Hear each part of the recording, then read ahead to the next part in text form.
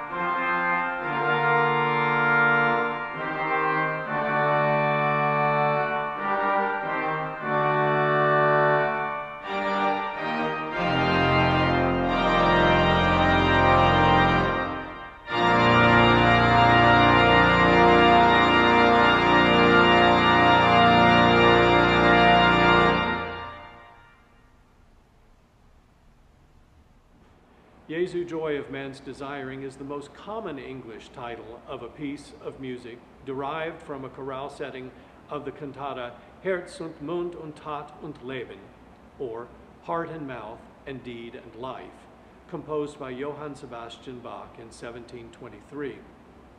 It is often performed at weddings here at Peachtree and is well used during festival seasons like Christmas and Easter.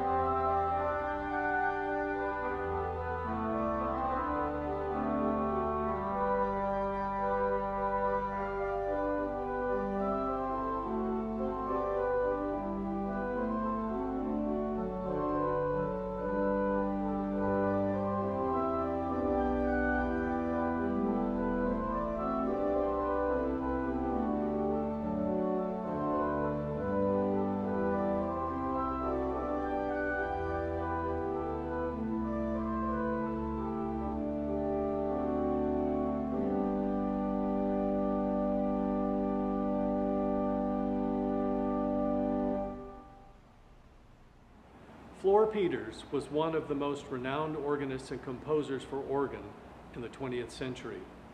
He was director of the Conservatory in Antwerp, Belgium, and organist at St. Rumbold's Cathedral from 1923 to his death on July 4, 1986, which coincidentally was on his 83rd birthday. His compositional style is fairly conservative. Rather than following the same path as his contemporaries, he chose to write new music using a familiar language and adopting classical forms, yet experimenting with polyrhythms and polytonality. Festival Voluntary was composed in 1957 and is a relatively short composition in simple form. I've actually played this for a postlude here at Peachtree Christian Church.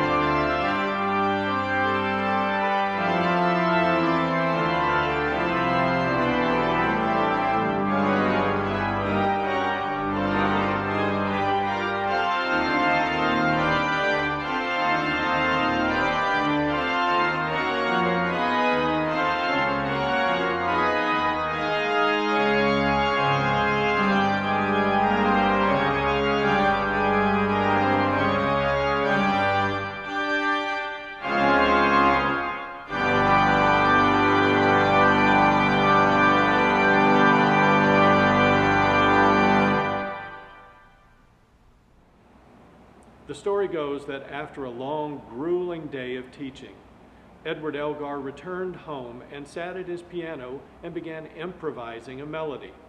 His wife, Alice, was struck by the tune, and as the evening continued, he began improvising variations to go along with the melody. In his exhaustion and playfulness with Alice, he began including characteristics of several of his friends and colleagues in the variations. The work that eventually became known as the Enigma Variations consisted of 14 variations, and Nimrod, which you will hear today, is number 9. Jaeger is the German for hunter, and Nimrod is one of the Old Testament's fiercest hunters. This variation is not so much about Jaeger as it is about a conversation these two friends had during a low point in Elgar's musical career. One day, Elgar was frustrated and considered giving up composing. Jaeger stepped in and compared Elgar's struggles to those of the German composer Beethoven. He asked Elgar how he thought Beethoven must have felt, having to compose while going deaf. Jaeger then told Elgar that as Beethoven's hearing got worse, his music became more beautiful, and he encouraged Elgar to take that lesson to heart. Jaeger then sang the slow movement of Beethoven's Pathetique Sonata for his depressed friend. Elgar said that the opening of Nimrod suggests the Pathetique Sonata, just a hint and not a quotation. Nimrod is the most famous of the variations as it is often programmed without the rest of the work. In the United States, it has often been used for 9/11 tributes.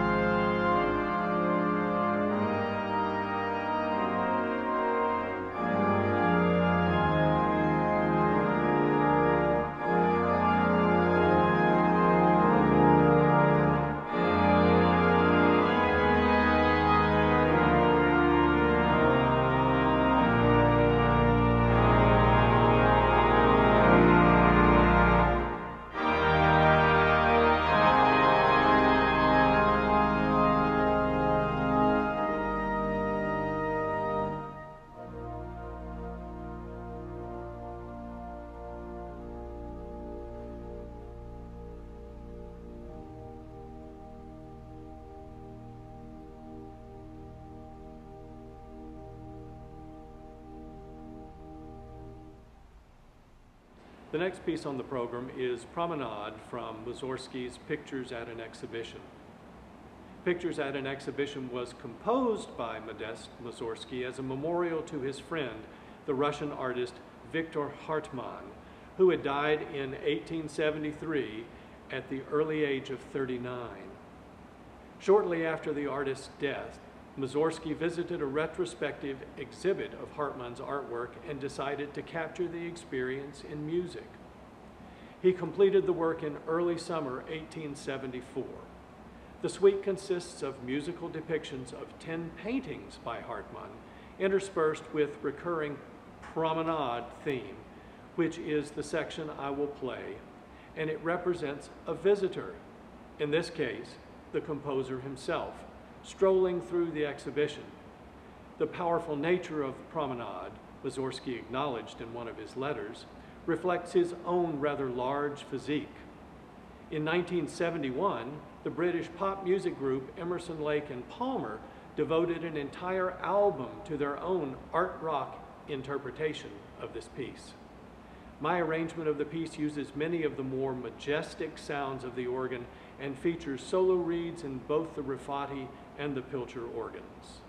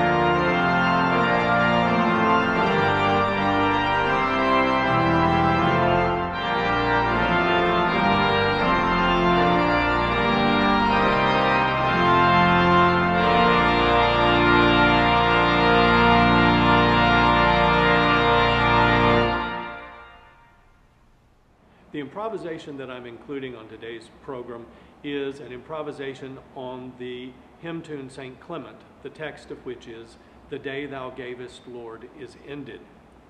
And the text of the hymn is the work of John Ellerton, who lived from 1826 to 1893. He is said to have written it in 1870 as he made his nightly walk to teach at a mechanics institute.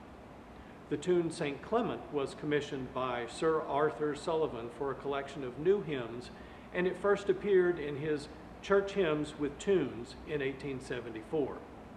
The tune usually is attributed to the Reverend Clement Schofield, but it's thought by many that Sullivan himself played a significant role in the composition of the tune because it was written so well. I've tried to capture the essence of the text in the improvisation from the quiet, ethereal beginning through an extended build-up and climax in the development section, and then returning to a quiet ending where the tune continues, albeit on a solo flute stop.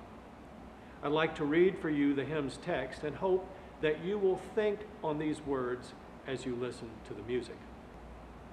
The day thou gavest, Lord, is ended.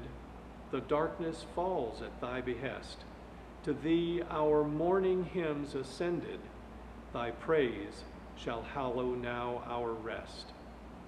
We thank thee that thy church, unsleeping, while earth rolls onward into light, Through all the world her watch is keeping, and rests not now by day or night. As o'er each continent and island the dawn leads on another day, the voice of prayer is never silent, nor dies the strain of praise away. The sun that bids us rest is waking our brethren neath the western sky, and hour by hour fresh lips are making thy wondrous doings heard on high. So be it, Lord, thy throne shall never, like earth's proud empires, pass away, but stand and rule and grow forever, till all thy creatures own thy sway.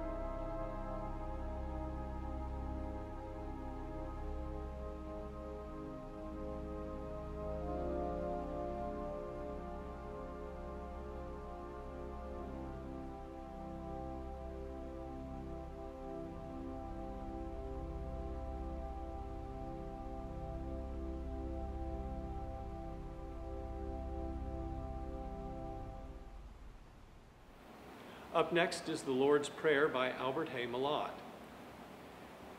Malotte was an American pianist, organist, composer, and educator, best known for his musical setting of the Lord's Prayer, which he composed in 1935. Written for solo voice, it has remained popular in churches, concerts, and recordings, and is a staple of many weddings conducted here at Peachtree Christian Church. The version presented today is one I have arranged for organ solo, which features many of the orchestral voices of the Pilcher organ in our chancel musicians gallery.